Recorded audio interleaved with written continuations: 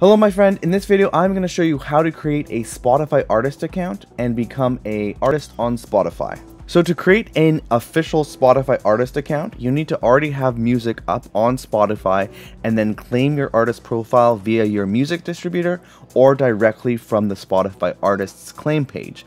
The very first step to creating your very own Spotify artist account is to actually get your music up on Spotify, and thankfully this is way easier to do today if you have not yet completed this step.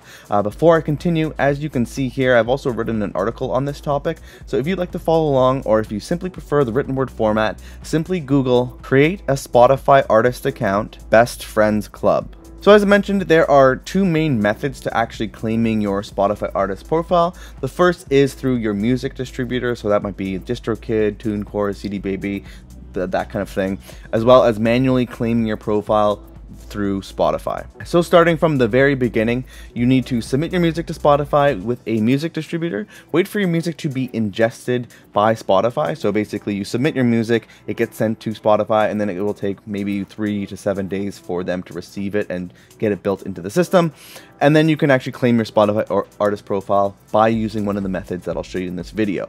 So if you already have music live on Spotify, then you can skip ahead in this video, or else I'll just quickly go over how you can get set up with your music on Spotify. So the very first step is to get set up with a music distributor, and thanks to new music distribution companies like DistroKid, it is now incredibly easy and cheap to get your music live on Spotify and other streaming services. So I've mentioned them a couple times. I actually personally use and recommend DistroKid, and if you'd like to get signed up with them, you can save 7% on your first year with them via the link in my description. But also in this article, I have a couple of comparisons of DistroKid versus other music distributors. So DistroKid versus TuneCore versus CD Baby versus Muse versus Ditto versus United Masters and versus SoundCloud. So honestly, I think DistroKid is a game changer because they allow you to have unlimited song uploads for a small annual fee, and they don't take any percentage, as opposed to other distribution companies where you have to pay per release and it can get quite expensive. But with that said, it's always a good idea to do your research. So if you are still on the first step of getting your music on Spotify, I definitely encourage you to check out the comparisons that I have in this article,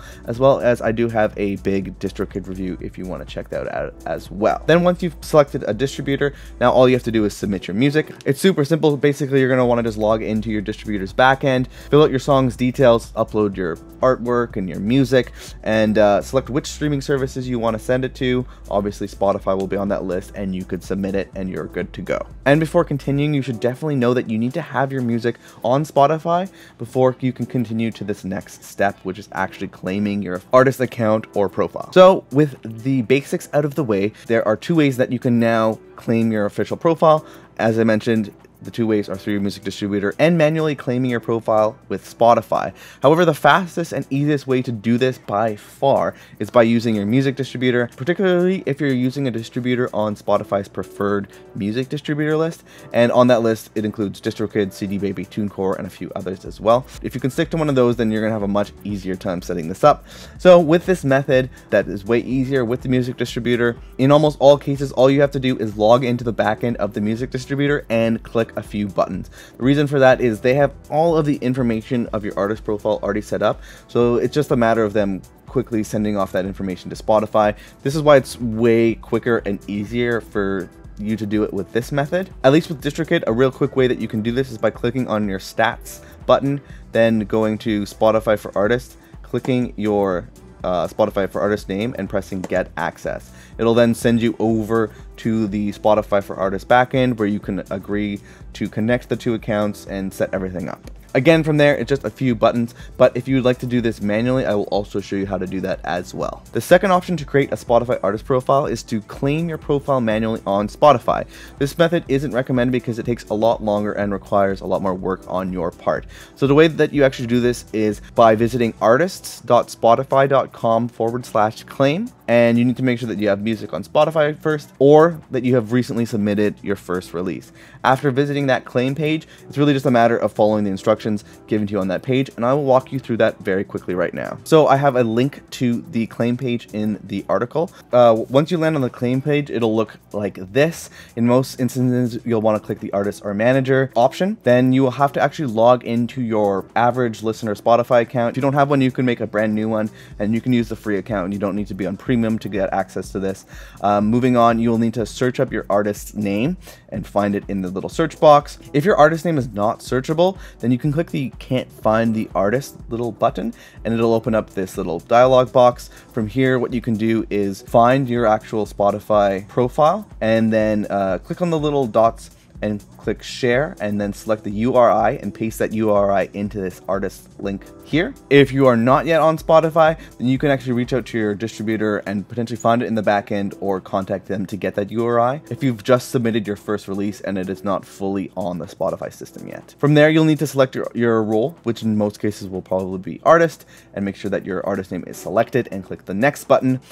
Then from there, you're actually going to need to verify that you are the artist. So you're going to want to connect things like Twitter and Instagram and add any other supporting links like website pages or anything like that to prove that to Spotify that you actually are the artist, so then you can get access to the official Spotify artist account. So as you can see, it is much easier to do it through the music distributor than it is to do it manually through the Spotify for Artists claim page. But with that said, what are the actual benefits of getting one of these official accounts? If you aren't yet sold on the idea of getting an official Spotify artist profile, there are actually quite a few great reasons that you should claim your Spotify artist profile, and making your project look more official is only a small one. So obviously you do get that blue verified check mark on your profile, but you're also able to update your profile, biography, and social links.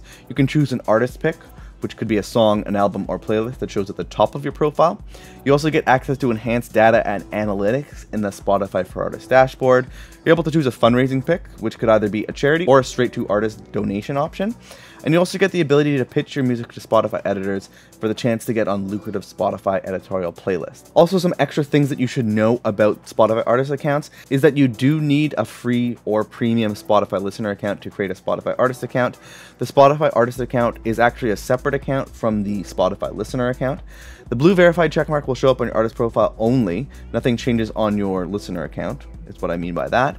You cannot create playlists with your Spotify artist account. You need to make them with a listener account and then add it to your profile via the Spotify for Artists dashboard.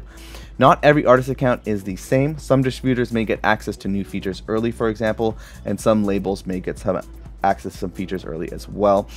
The only way to pitch to Spotify editors is via the Spotify Artist dashboard. You can actually reach out to Spotify support via the Spotify for Artists dashboard and ask for your listener account to be upgraded so that you can add links to the description of your playlist. So with that said, hopefully you found this video useful. If you did, make sure you like and subscribe and all that good stuff so you can see more videos like this. Other than that, good luck on your next release. Good luck on claiming your Spotify artist profile, and I will see you in the next video, my friend. Have a good one.